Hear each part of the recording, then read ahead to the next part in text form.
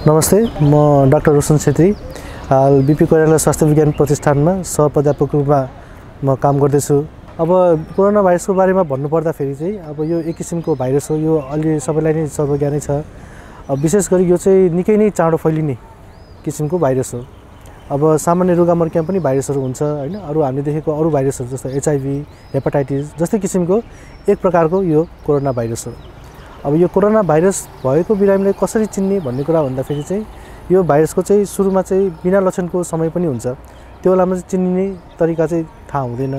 तर लक्षण आएपछि केही लक्षणहरू हुन्छ जसको बाट चाहिँ हामी शंका गर्न सक्छौं कि यो बिरामीलाई चाहिँ अब कोरोना संक्रमण लागेको हुन सक्छ भन्ने कुरा।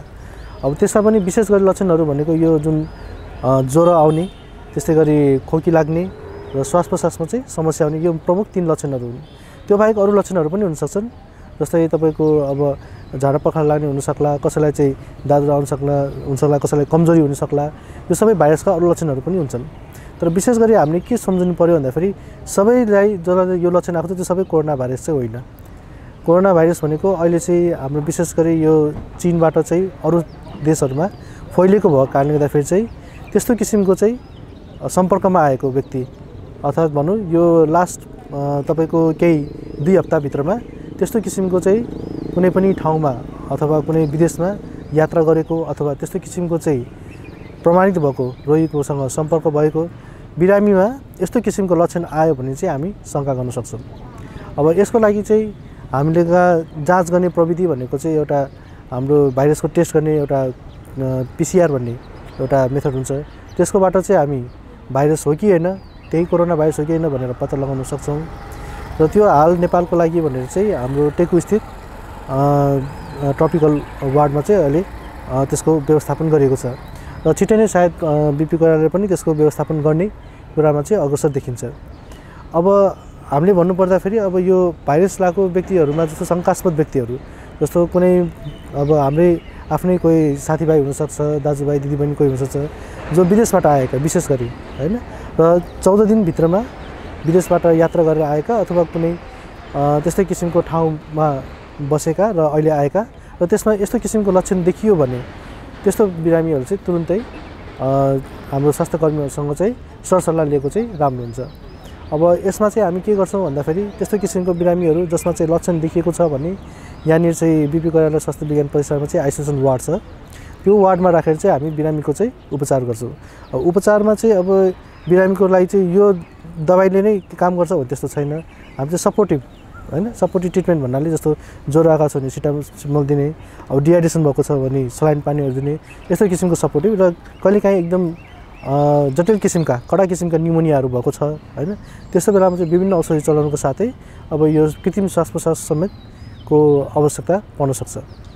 अब यदि कुनै बिरामीहरुले यस्तो किसिमको लक्षण छैन तर त्यो बिरामी चाहिँ गएको 2 हप्ता भित्र जस्तो यस्तो किसिमको ठाउँबाट चाहिँ अब आएको छन् र उसमा चाहिँ पछि गएर लक्षण देख्न सकिने अवस्था भने चाहिँ यो बीचको समयलाई चाहिँ हामी भन्छौं इन्क्युबेसन पिरियड।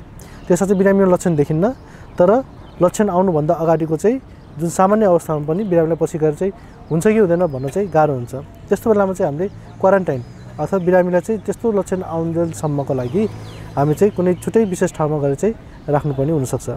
अब यसको लागि चाहिँ अब नेपाल सरकारले पनि आफ्नो कदमहरु चालिरहेको छ, प्रदेश सरकारले पनि आफ्नो कदमहरु चालिरहेको छ र यस्तो बेलामा चाहिँ बिरामीलाई चाहिँ सकभर लक्षण नदेखे पनि आफू सँगसँगमा अथवा आफ्नो वरिपरिको मान्छेहरुलाई नसरोस् भनेर चाहिँ केही सावधानीहरु अपनाउनु पर्ने हुन्छ। अब त्यो भनेको के सावधानीहरु अपनाउने भनेको चाहिँ पहिलो कुरा भन्दाखेरि अब यदि लक्षण देखिएको छैन भने पनि हामीले चाहिँ हात सफा गर्ने, किनकि अब यो कस्तो भन्दाखेरि भाइरस खाली श्वास प्रश्वासबाट मात्रै सर्ने होइन, यो चाहिँ तपाईको हातबाट यो कन्ट्याक्ट सर्फेस हुन्छ हैन, त्यसबाट पनि अरूमा सर्ने भयो कारण फेरि जुन तरिकाबाट सर्छ त्यसलाई चाहिँ घटाउँदै जाने हो है। त्यसले गर्दाखेरि चाहिँ हामीले के गर्न सक्छौं भन्दाखेरि चाहिँ सबसे पहिला राम्रो भनेको चाहिँ हामीले साबुन पानीले राम्ररी हात पखाल्ने। यसको पनि विभिन्न तरिकाहरू हुन्छन् हैन, त्यो तरिकाहरू चाहिँ स्टेप बाइ स्टेप गरियो भने चाहिँ हातबाट, किनकि यो हातमा चाहिँ हामीले मुखमा पनि लान्छौं, अरु सामानहरु पनि चलाउँछौं हैन, त्यसले हातबाट सर्ने सम्भावना चाहिँ एकदम बढी हुन्छ। त्यो अपनाउनु पर्यो। अर्को भन्ने कुरा जस्तो हामीले अब बजारमा अब विभिन्न खाद्य पदार्थहरु पाउँछौं हैन, मासु माछाहरु जस्तो किसिमको बनाउँछौं, त्यो सबै पकाएर राम्ररी उमालेर मात्रै खानु पर्यो। किनकि अब यो कतिपय कुराहरु धारणा के छ भन्दाखेरि अब यो जनावरहरुबाट पनि सरेको हो कि भन्ने शंका पनि छ। तर अहिले जस्तो पुष्टि नभए पनि अहिले केही समयको लागि भए पनि हामीले चाहिँ यस्तो सतर्कता अपनाउनु नै बुद्धिमानी हुन्छ। अर्को कुरा भनेको जस्तो कुनै मान्छेलाई जस्तो यस्तो किसिमको लक्षणहरू देखिएको छ भने त्यो लक्षण भएको व्यक्तिबाट चाहिँ केही मिटर अथवा 1 देखि 2 मिटर टाढा चाहिँ हामीले चाहिँ बस्नुपर्ने हुन्छ। अब यो किन भन्दाखेरि चाहिँ किनकि जस्तो किसिमको मान्छेहरू जस्तो लक्षण छ भने पनि उसले खोक्दा अथवा उसले के भन्छ हाछ्यु गर्दा त्यो जुन भाइरस छ त्यो भाइरस चाहिँ 1-2 मिटरभन्दा टाढा चाहिँ जान सक्दैन भन्ने मान्यता छ। त्यो हिसाबले हामीले यदि आफूलाई त्यस्तो लक्षण भएको बिरामीको 1-2 मिटर टाढा यदि बस्न सक्यो भने त्यसबाट पनि बस्न सकिन्छ। अर्को एकदम प्रमुख कुरा भनेको चाहिँ सरसफाइ। जस्तो कुनै ठाउँमा यदि त्यस्तो बिरामीहरू आएको छ, त्यस्तो बिरामीहरूले हाछ्यु गरेको छ हैन, त्यस्तो ठाउँ छ भने त्यसमा पनि सरसफाइमा चाहिँ एकदम ध्यान दिनुपर्ने हुन्छ। भाइरस हुन त बाहिर धेरै लामो समयसम्म रहँदैन, तर कुनै समयसम्म रहेको टाइममा चाहिँ कुनै अरू व्यक्तिले त्यसलाई स्पर्श गर्दाखेरि त्यसबाट पनि सर्न सक्ने चाहिँ सम्भावना चाहिँ रहन्छ। र अहिलेको चाहिँ सबैभन्दा ठुलो कुरा भने चाहिँ अहिले चाहिँ मास्कको कुरा भइरहेछ। किनकि अहिले बजारमा यता सर्वत्र सबैतिर मास्कको कमी नै देखिएको छ र मास्क पनि अब कस्तो भन्दाखेरि कसरी लगाउने भन्ने कुरा धेरैलाई ज्ञान पनि नहुन सक्छ र मास्क लगाएर बस्ने भन्दा पनि मास्कले कहिलेकाहीँ चाहिँ सार्न पनि सक्छ कि भन्ने डर पनि हुन्छ। त्यसैले मास्क कसले लगाउने भन्दाखेरि सबैभन्दा पहिले जरुरी भनेको चाहिँ जो बिरामीलाई यस्तो किसिमको लक्षण छ उसले मास्क लगाउने हो। किनकि त्यो बिरामीले यदि मास्क लगायो भने त्यसबाट अरूलाई फैलिने सम्भावना एकदम कम हुन्छ। र हामीले विशेष गरी यो स्वास्थ्यकर्मीहरू जसले चाहिँ हरेक समयमा चाहिँ के भन्छ यस्तो किसिमको रोग भएको बिरामीहरूसँग नजिकै गएर हेर्नुपर्ने हुन्छ, उपचार गर्नुपर्ने हुन्छ, उनीहरूलाई मास्कको जरुरी हुन्छ है। र सर्वसाधारणमा चाहिँ अब के छ भन्दाखेरि मास्क लगाए अब म एकदम ढुक्क भएर म बचेँ भन्ने त्यो चाहिँ गलत हो। तपाईँले यदि हात धुनु भएन, आफ्नो वरिपरि सरसफाइ गर्नु भएन भने मास्क लगाए पनि यो सर्न सक्ने सम्भावना चाहिँ एकदमै उच्च छ। अब हामीले गर्न सक्ने के छ भन्दाखेरि अहिलेको मिडियामा विशेष गरी अब तपाईँ युट्युब हेर्नुहुन्छ, फेसबुकहरू हेर्नुहुन्छ, यस किसिमको धेरै किसिमको भ्रमहरू एकदम सिर्जना भइरहेको छ। अब सही कुरा के हो, गलत कुरा के हो हेर्दाखेरि सबैले भनेको सही जस्तो लाग्छ, तर वास्तवमा यो सबै कुराहरू जुन अहिले मिडियामा फैलिएको छ सबै कुरा सही चाहिँ छैनन्। र यसले गर्दा के देखिएको छ भन्दाखेरि विशेष गरी सर्वसाधारण जनताहरू छ उनीहरूमा चाहिँ एक किसिमको त्रास, एक किसिमको डर फैलिएको छ र यस्तो किसिमको चाहिँ गलत जस्तो मेसेजहरू हैन, गलत सूचनाहरू प्रवाह गर्दाखेरि जुन त्यो डर त्रासले चाहिँ राम्रो भन्दा पनि नराम्रो परिणाम ल्याउन सक्छ।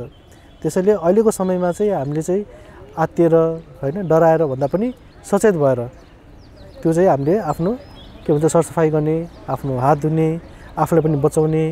अब त्यस्तो किसिमको लक्षण आयो भने चाहिँ रुमालको प्रयोग गर्ने अथवा यो कुइना हुन्छ, कुइनामा चाहिँ छेक्ने, अरूतिर फैलिन नदिने, यस्तो किसिमको चाहिँ ज्ञानहरू आफूले पनि दिनु पर्यो र अरूलाई पनि यस्तो किसिमको चाहिँ ज्ञानहरू चाहिँ दिन सक्नुपर्छ।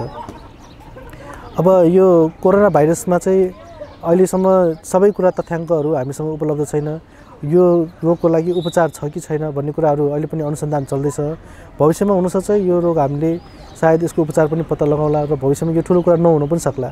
तर अहिलेको लागि चाहिँ सावधानी अपनाउनु बाहेक अहिले हामीसँग अरू कुनै उपाय र विकल्प चाहिँ छैन। त्यसैले अहिलेसम्म यस च्यानल मार्फत हेर्न सबैजना दर्शक र सबैजना सर्वसाधारण जनतालाई म के भन्न चाहन्छु भन्दाखेरि अहिलेको सबैभन्दा राम्रो औषधि भनेकै सावधानी हो। त्यसैले सावधानी अपनाऊ, अरूलाई पनि सचेत बनाऊ र आफू पनि सचेत हौ। धन्यवाद।